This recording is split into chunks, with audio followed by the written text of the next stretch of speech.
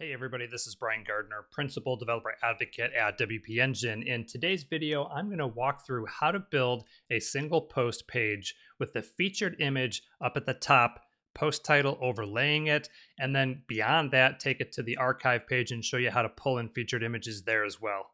Let's get started.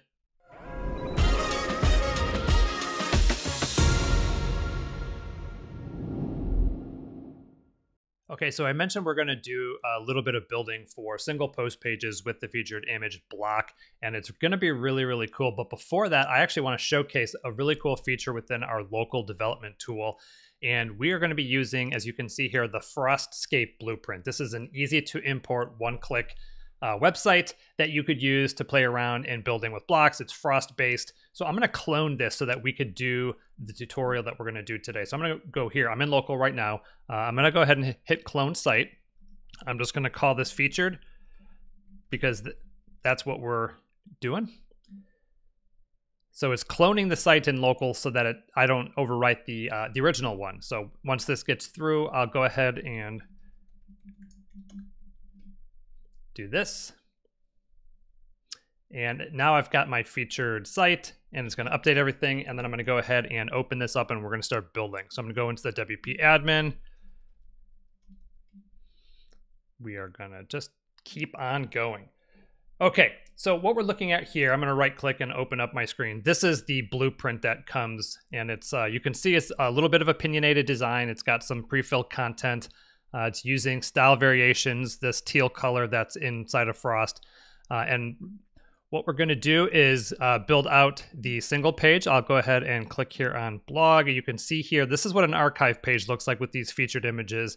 And if I click through here, we see this sort of showcase your content with the featured image cover. And this is essentially what we're going to replicate. In order to do that, I'm going to go in and actually clear out the customizations of this so that we can start from scratch. So I'm going to go here into the site editor. And I'm going to click on templates, and single is what we want to rebuild. So this is what I'm going to do. You go here, I'm going to clear customizations, and you can see on screen what's going to happen. It'll just wipe out all the changes that I had made, and we'll go back and build it. So now we're back to a single page. I'm going to go ahead and it's saved. So what we're going to do now is go back into the single template, and we want to edit this, right? Okay, so I'm going to open up these little 3 lines. That's what's called list view. You can see sort of hierarchical what is on your site. So you've got the header, you've got the footer, which of course, as I scroll down here, controls this. And then this group in the middle is basically all of the content. I'm going to open this up, and you can see here that the group has this post title and this entry meta, and then of course the post content. And then below here, you've got the more post meta, the tags and categories. And then down here you have comments. So what we're trying to rebuild is this top section. And so I'm going to just click on this main group down here in the lower right hand corner. I can add a block. I'm going to actually add the cover block because that's what we're going to use. So and then in order to get it in its own area, I'm going to move that up here. So now you can see the cover block sits above everything else, just below the header. And then also you can see right here, there's a little bit of space in between the header and this cover block. That's because the theme by default has a block gap installed, which means ultimately in between every set of high level blocks, it adds a gap, in this case 30 pixels. So what I can do is over here on the right hand side under styles, I can select top margin. And I do this often with groups. I just go in and I do this and zero it out. You can see this is a sliding scale, and you can visually see what that does is remove that. So what I want to do inside this cover block is use the featured image. Basically what that then does is it says, hey, inside of this cover block on the single post template, put the featured image here above this. And then it's hard to see because it's in white text, but right here you can put anything you want. I want to actually do the title because that is what we're trying to pull in. And if I go over here and align center text, and then I'm going to go over here to this, you can see the cover block has lots of options. An overlay opacity is one of them. You can go all the way down to 0, which means don't overlay it with anything, and then you can get it darker as well. So I'm gonna maybe put that to like 70 or 80 just to see how things look. The overlay, I want to use black in this case. And so I'm gonna save this, and we're just gonna take a quick peek and see what this looks like. I will leave this as is so we can use it for reference. So as you can see here, we're sort of kind of getting there, right? We've just got this here started. We've got some of this, and we want to make some changes. I'm going to go ahead and select the title, and we're going to change the size maybe to 36 to make that a little bit bigger. And then as you can see here, we want to add some information. In this case, we'll just go ahead and add date. Just keep that simple. Again, we want to center that. What I'll do is go ahead and save it, and we could just see our updated version. So we're getting there. Now you can see this actual text here. I'm going to right click and inspect so we can see exactly what size we're talking. So we've got 300 font weight, so we'll want to change that. We did a little bit of letter spacing. And then as we scroll down, we can see there was actually 60, max 60 pixels sizing. So I'm going to go make those changes right here. So I'm reselecting the title. We want to make this an H1 actually, because this is going to be the title of the single. And we're going to go here to typography. I'm going to select 60 pixels to make that a little bit bigger. And we want to make this a little bit thinner. So we go to appearance and we can do light. I will save, and once again, we can see how things look. So a couple things here. This date, we want to make that just a little bit smaller, just because we want that. Maybe we'll go to 16 pixels. And then you can also see there's more spacing here than what we want. Again, this is the block gap that's being applied. So what I'm going to do is inside of the cover block, see if there's an option for block spacing, and there is. Again, you can see what this is doing is adding spacing in between the blocks. And so maybe I want to just go 10 pixels so that it's a pretty tight fit. So I'll go ahead and hit save. And we've made the text a little bit smaller, and we've made the font bigger. Now we can see here that this is only going 640 pixels wide, which is the content width. We can change that setting here inside of the cover block. Right here is an option. It says inner blocks use content width. So it's set to the main content width, 640 pixels. If I do this, what it does is completely remove that limitation. That's not what we want, but I'll show you why. Because what that does,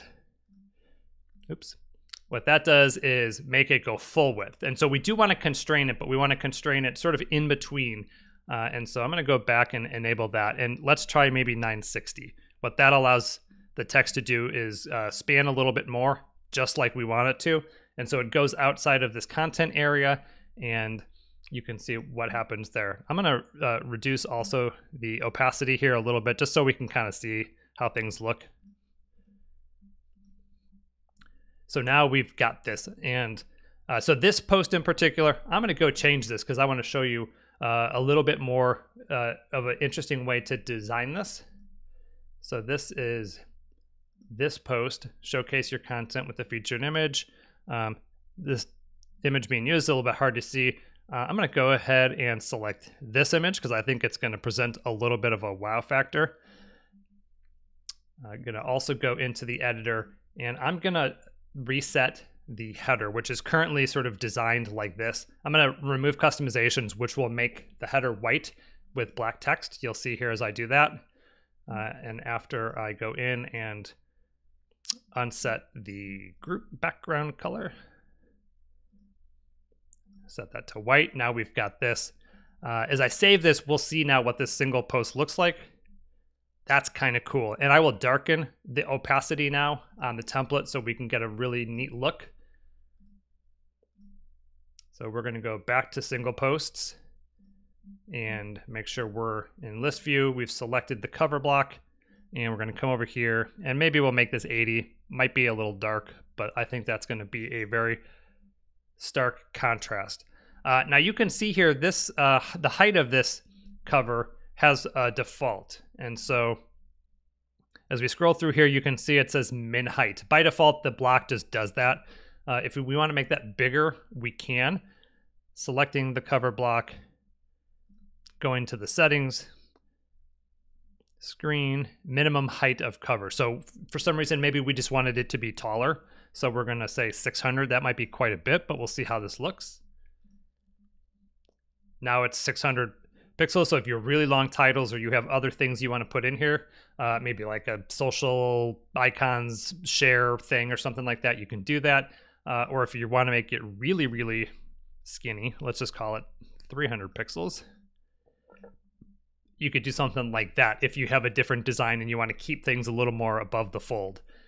So I'm going to go ahead and just zero this out, and cool. So this is a really interesting way to use the cover block with the single posts. And as I said before, I'm going to go ahead and open up the blog, which is now looking like this. We want to kind of recreate this because out of the box, this does not come this way.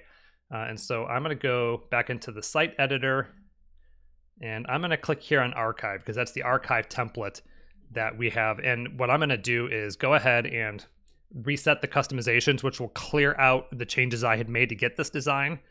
And as we do that, you'll see it just goes right back to a regular format.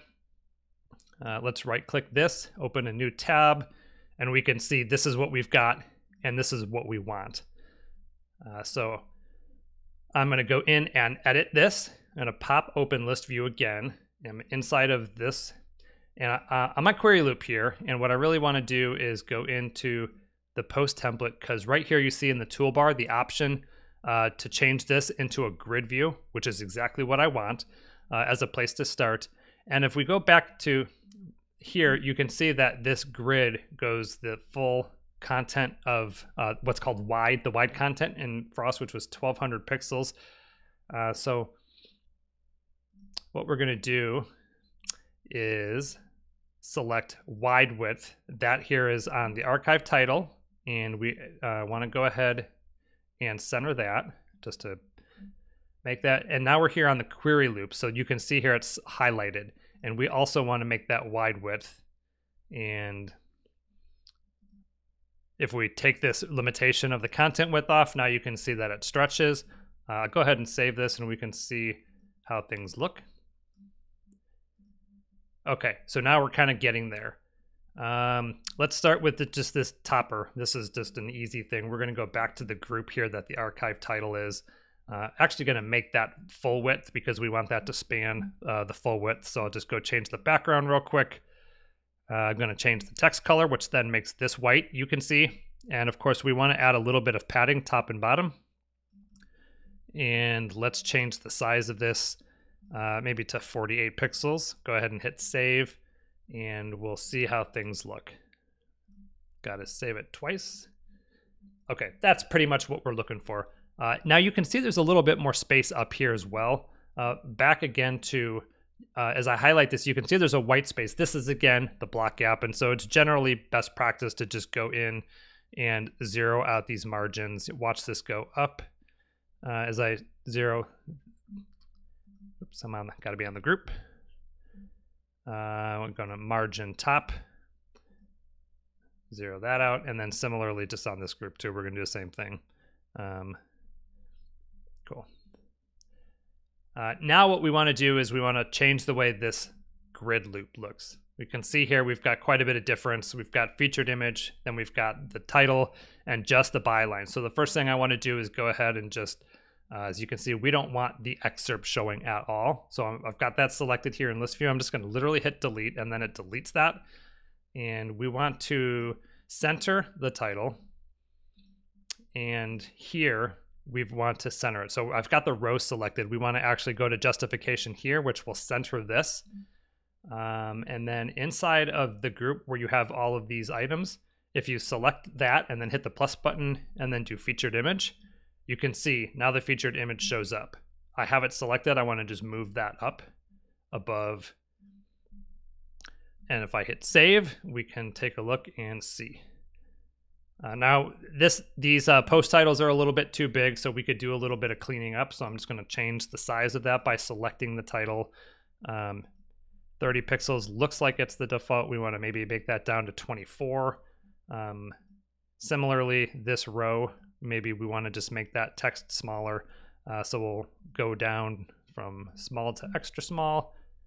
And then here we've got this group we want to add. I think it's set on the margin. So we've got a bottom margin here on this black section. You can see it's being highlighted. We want to just add more space. So if I hit save, we can go back, and now we've got a featured image that is inside of a archive page template, which is really, really cool. Here, I left everything left aligned, but sometimes people like to center things. That's why I showed you that.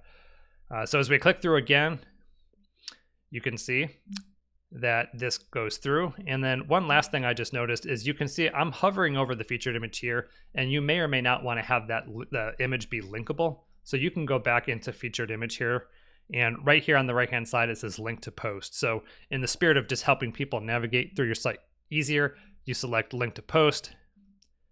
And if I save this, you can see now my featured images are linkable. So just going to click through back and forth a few times. You can kind of see how this looks harder to see on these darker images. But this is how to showcase your content with the featured image cover. Again, this is using the Frost WordPress theme. I'll link to that in the video notes. If you like this tutorial and you like the things that we're doing here at WP Engine, I invite you to follow our channel, give it a like on the video, and you can find us on Twitter as well. Thank you for watching, and feel free to ask any questions you have in the comments or leave a review. Thanks again.